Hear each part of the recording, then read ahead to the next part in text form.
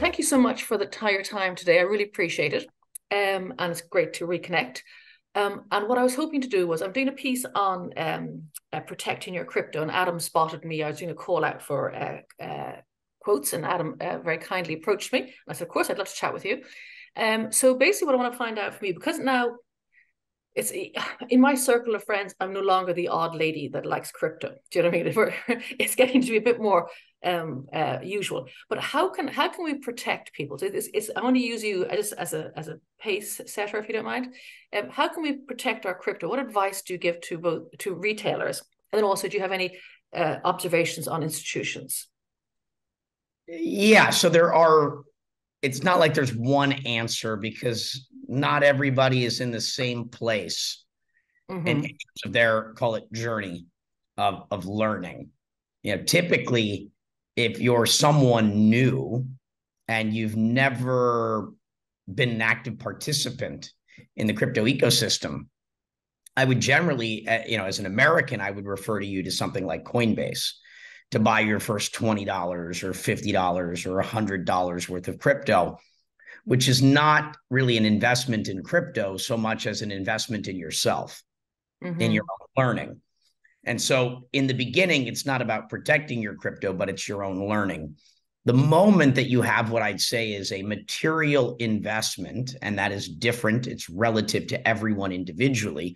The moment you have something material, meaning it's more than a cup of coffee, something that is now falling into a category of an investment in your future, which doesn't need to be significant. That could be 1% or 2% of your asset allocation.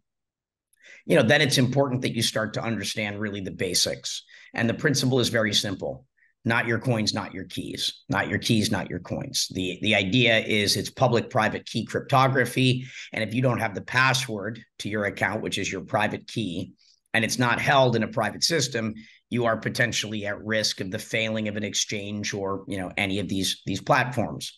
But then again, that's not necessarily the answer always either.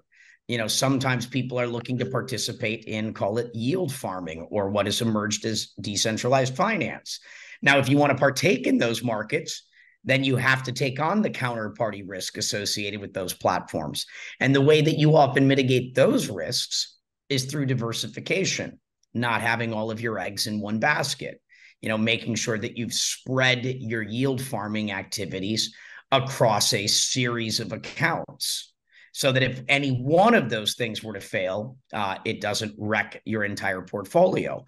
You also have trading concepts like stop losses. If a market drops by 10% or more, you dump. You just take your licks, you take your hit, and you try to recover it, in the next bull or the next, series of market-based investments you may make.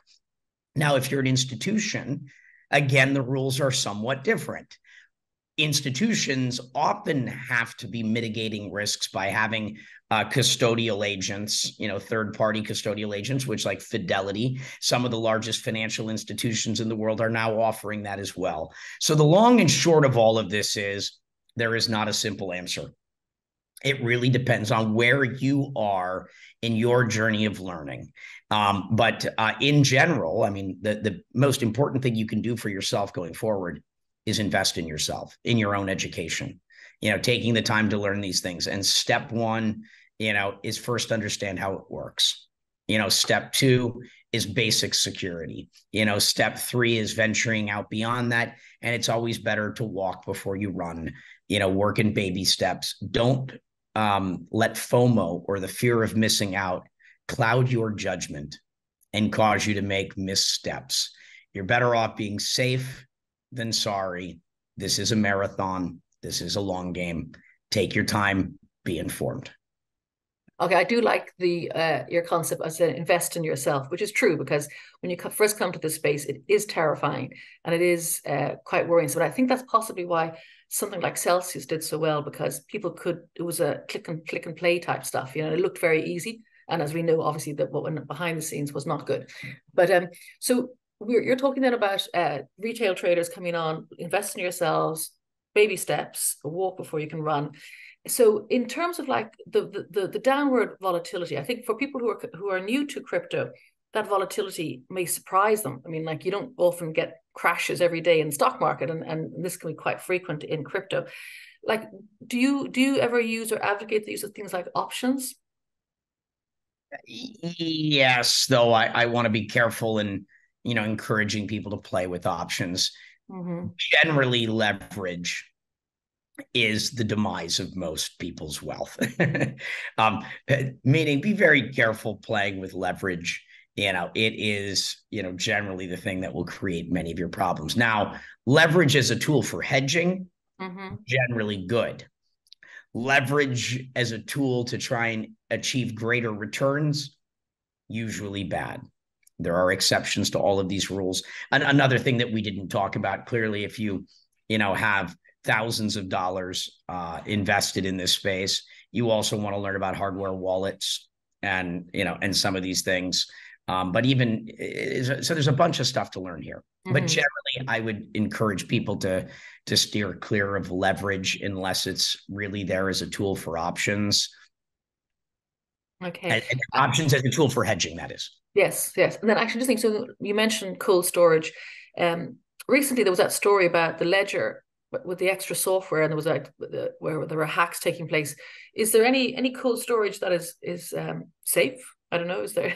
How do you choose? Well, back when I started, we used what were called paper wallets. You'd have a new device, you'd print it out, you'd laminate it, throw it in a safe, because there's no such thing as cold storage hardware wallets. I'm not sure that there were hacks related to Ledger, but what we found out is that they had a backdoor. Yes. And that came, I think, quite a bit as a surprise to many of us. And they're like, oh, no, don't worry about it. It was no big deal. Only under these really extreme circumstances would that have ever been an issue. Yes. What? It was a bit of a worry. I don't recall that having been disclosed. Yes. And we talk about this sector as being a trustless industry. I disagree with that. We're trying to reduce the need for trust, right, in terms of trusted counterparties and trusted intermediaries. But I would say that trust is still extremely important here, and especially in our leaders. We, whether it be going back to Mt. Gox up to your more recent Terra Lunas, FTXs, Celsius, BlockFi, list goes on, Ledger, in terms of not disclosing, potentially these backdoors. More and more, I'm looking at who are the principals. Who are the key people behind a project, and how trustworthy are they? That's a very good point. That may not be necessary 10 years from now, once a system or an ecosystem is so advanced and evolved that it's moved into, really call it a form of decentralized governance. But in the early phases of these things, there's a tremendous amount of trust we're putting in the leadership, the people behind these projects, the people backing these projects. Yes. And so I fundamentally, I think, disagree with the idea of trustlessness. I'm seeking trust in this sector more than ever right now. Okay, that's a very good point, actually. Thank you for that. Okay, so finally, then, let's say I'm going to use you as my opening piece for this article. So, in terms of, like, you mentioned cold storage, hodling, and all the safety things you said at the very beginning. Do you think, as we approach next year in the halvening, do you think that we're going to get on the good old bull markets again? Do you see that happening, or are you more conservative? I'm not asking you to name the figure or whatever, but the pattern, if we continue in this pattern, the answer is yes. We're likely to see some type of bull or bullish market, though I'm not sure these patterns are going to continually repeat themselves. The markets have become more and more institutional, with greater institutional adoption, as well as algorithmic sort of trading. These things should be predicted. They should be priced in and built into the market prior to the halvening. That's a question, I think, beyond even my pay grade. And one of those things, again, I'm not an active trader. I'm not a person that's in the market betting on up, down, up, down, up, down. I'm more of a long participant in the market. I form long-term views, and then I wait out the market volatility. And market volatility is not a negative thing. tremendous wealth is made in volatile markets. The more movement, the more opportunity, potentially there is, but it's not for the faint of heart. No. You're riding a roller coaster ride almost every day. So actually, what are you active in at the moment now then? Well, so my background is more early stage, right? Yeah. I've historically been on the creation side of things, inventing innovations, assembling teams or supporting teams, advising teams, investing in teams. And I'm more of a hodler than a day-to-day sort of active trader. Actually, you brought up options, and the few times that I've tried to swing for the fences with call it leveraged option bets, it's not worked out well for me, because one of my problems is I'm so close to the market that the markets are not as rational. Take a look at what happened with Ripple, right? And this SEC event. I thought, I fortunately didn't make the trade this time, but my first reaction within minutes of that happening is this may trigger an alt bull market, right? I think it was a pretty positive thing, but we have not seen the markets respond that way. So it did not do what I would have, my immediate assumption and reaction. It did temporarily. We saw for one night, everything kind of respond very positively, but it was very short-lived.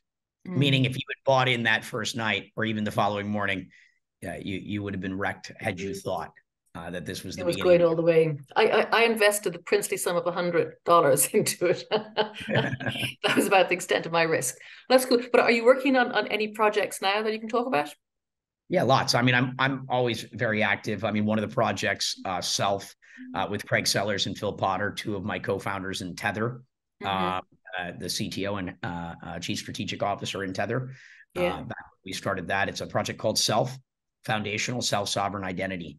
How do we build a future where you own your identity and all of the permissions associated with that? How does the attestation work? Who are you? And you're not going for eyeballs. It's a little different than what you'd see with WorldCoin. It's too early for me to want to opine on this, but I think that the decisions we make right now, I guess the main thing I'd encourage everyone to think about is every time we transact, we are giving power to something. What kind of future do you want to live in? The future is going to happen to you or with you. And so be mindful of what you empower, because what you empower, what you interact with, what you transact with, is adding to what is the potential future we're all going to live in. Let's make sure to build one, in the way that we wish to live, right? Let's co-create that future world that we all want to be a part of, and one where we can hopefully all do well. Perfect. Wise words. Thank you so much indeed. It's great to meet you again. Thank you for, I like the pace of what you said today, and I'll be using it in my article. Thank you very much indeed. And I hope we chat again soon. Sounds good. Thank you so much. Thank you, Bart. Thank you.